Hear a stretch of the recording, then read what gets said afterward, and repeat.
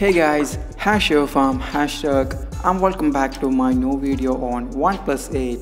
OnePlus tried to launch OnePlus 8 series on March 23rd, but the launch event is postponed to April 15th. Today OnePlus 8 Pro silicone cases showcased by Gizmochina claims to have 3 rear cameras assisted by ToF sensor.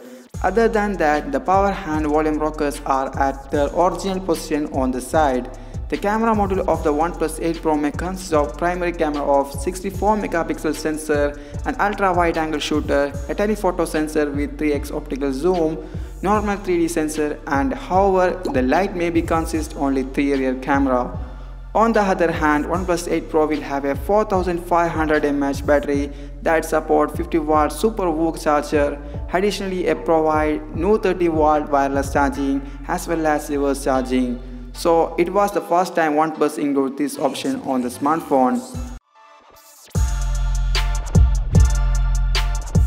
OnePlus 8 Pro and OnePlus 8 powered by Qualcomm Snapdragon 865 SoC as well as the series come with a 5G network. It came after confirmation by OnePlus CEO a few days before. On the other hand, the price of the new OnePlus will increase due to the 5G.